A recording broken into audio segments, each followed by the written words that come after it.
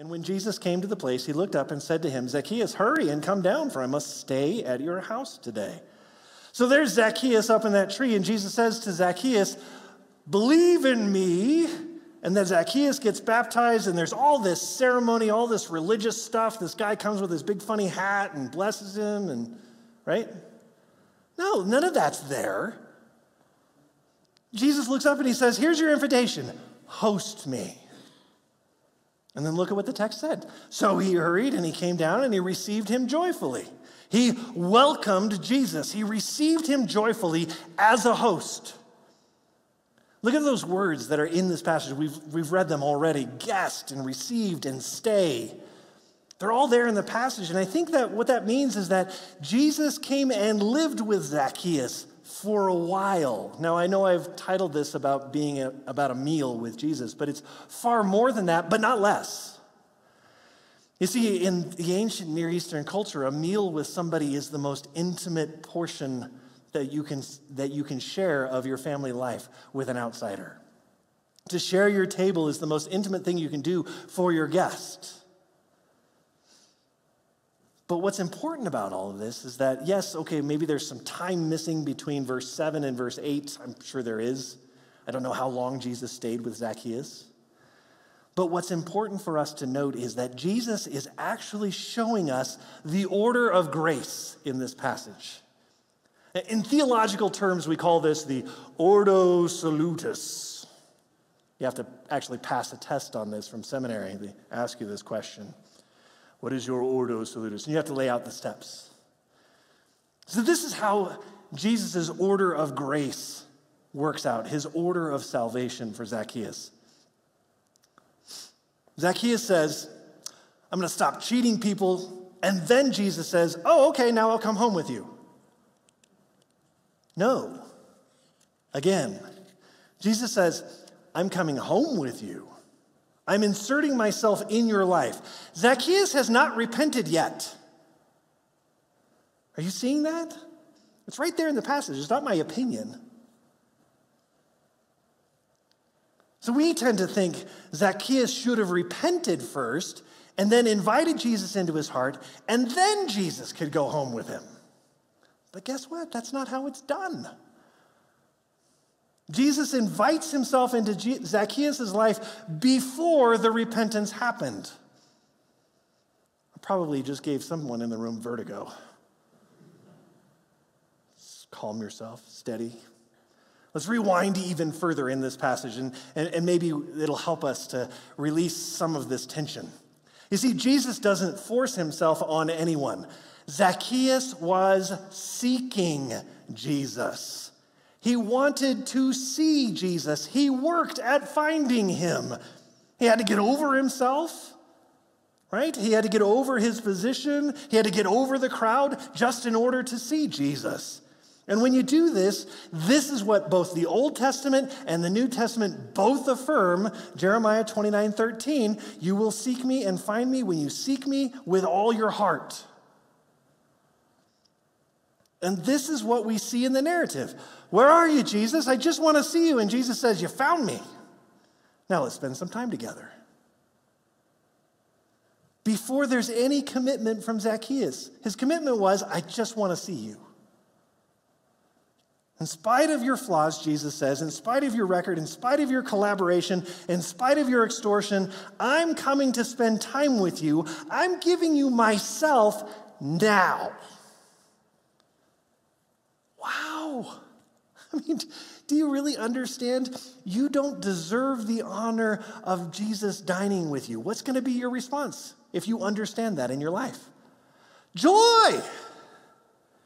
So he hurried down and came and received him joyfully. What? The rabbi, I mean, maybe that's how we thought of him at the time, wants to have dinner with me, wants to stay at my house? Whoa, I can't believe my luck.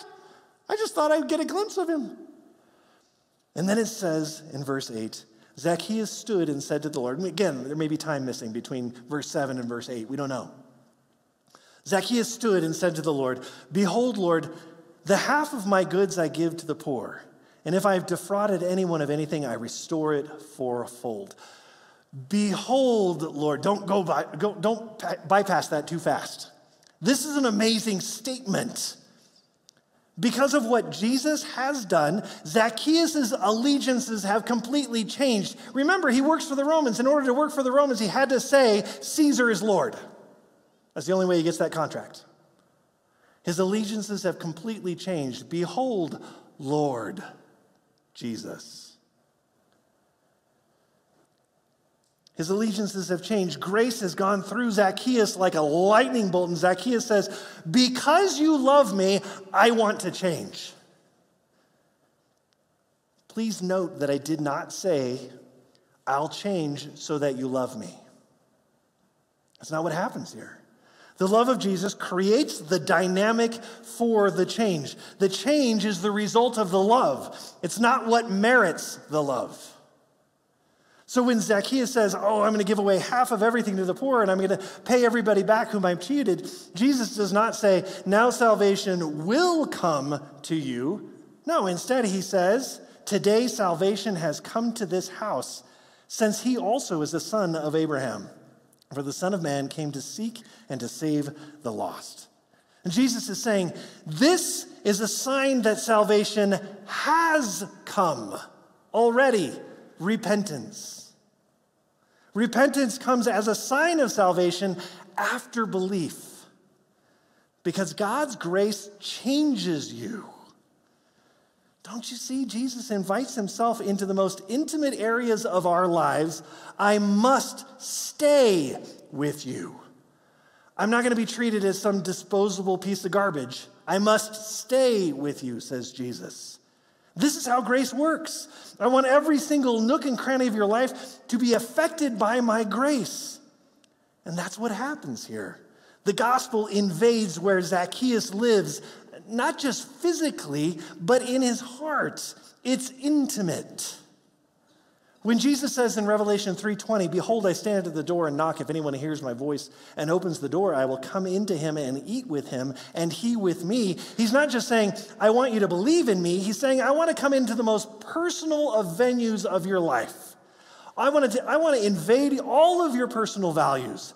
The most important daily rhythms of your life. I want you to work out the implications of the gospel into every nook and cranny that make you who you are. And I want you to invite me into that. And I'm going to change everything. Everything. The way you spend your money, your thought life, your sex life, your family life, your vocation, your friendships, how you spend your time, everything will be affected by the gospel when you really understand the implications of what my grace is doing for you. And grace takes hold of Zacchaeus' life and it changes him way more than obedience to laws ever could. Well, what do I base that on? Well, the law commands a tithe of 10% of your income. Zacchaeus says, I'll give 50%. The law says in Numbers chapter 5 that if you cheated somebody, you have to pay them back the amount that you cheated them plus 20%. Zacchaeus says, 400% will do. 400%. When Zacchaeus took Jesus home, it changed how he thought about all of what he had previously valued. Jesus isn't a nice addition onto what you're already doing. He changes it. Zacchaeus is not just doing what's required. He's responding to grace. And the gospel has sent him on an adventure, and he began to be thinking about the implications of the grace that he's been given. And since it was no burden at him at all to give 10%, then why not give more? Look, if you want the salvation of Jesus Christ flowing through your life, you have to not just see him on Sunday. You have to bring him home. Into the very center of your life, give him access to every single part of your life. Have you? This is the Christian life, digging out the rot and letting him work on it. For all of us, me too. Maybe I'm too transparent. Maybe that's my problem. Keep sharing with you I got issues. You're like, no, we want a pastor that's got it all figured out. It's not me. We need to let him change us. This is the wonder of Christmas. This is why we find so much joy in Christmas. Jesus came to earth before you repented. He was born in a manger, and on the cross he was forsaken by the Father for your sins, which you hadn't even committed yet, much less repented of. This is why if you seek him, he'll find you, because he's been looking for you all along. He's not looking for a crowd. He's looking for those who seek him. And then he'll invite you to host him. No matter what you are, no matter what you've done, and he's going to say to you, I want to come home with you. And if you take Jesus home, his salvation can flow through your life. Have you sought him with your whole heart? Have you looked for him? And will you invite him home? That's my question to you today. If you haven't done that, I invite you to do that. There is no more great joy than that, to experience the salvation of grace in your life, to experience the release of not having to be enough, no matter what end of the spectrum you're on. That's what we're all battling, is to be enough. When you experience grace, you're free, and it puts you on an adventure that you'll never get off of. It's great.